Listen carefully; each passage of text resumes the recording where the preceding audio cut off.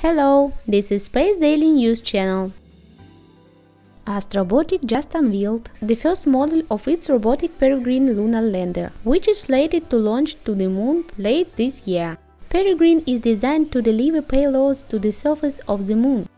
Its first mission is scheduled for the first quarter of this year, which would make it the first American spacecraft to land on the Moon since the Apollo program.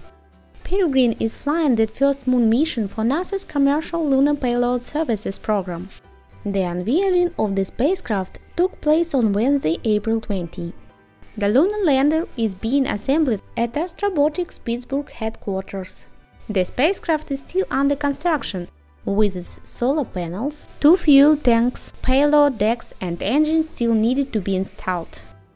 Peregrine's unveiling is a sign that the mission remains on track to launch this year. If all goes according to plan, the spacecraft will deliver 24 payloads to the lunar surface, including 11 scientific instruments from NASA, a rover from Carnegie Mellon University, and cargo from several other companies.